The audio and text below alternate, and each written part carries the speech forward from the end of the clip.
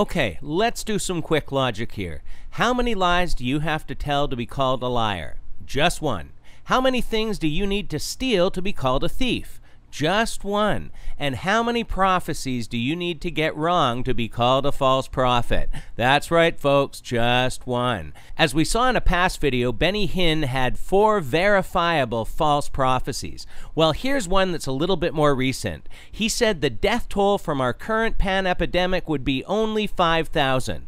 A shout out to Sean Valla and his channel for finding this, and to the person who shared it with me.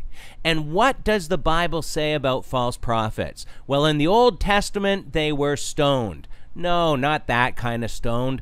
Put to death. But we are told not to listen to these people. So this is a warning to the Benny followers that Scripture says we should not follow these people. And I'll leave the original link below. Here it is.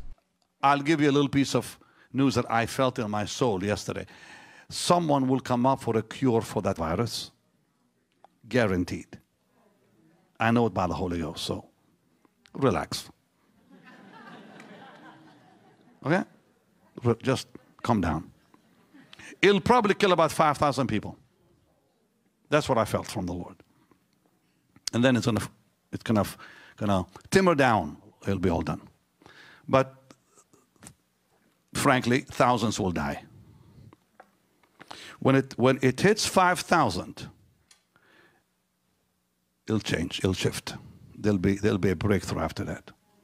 That's just a fact. You say, how do you know? I don't know. I just know.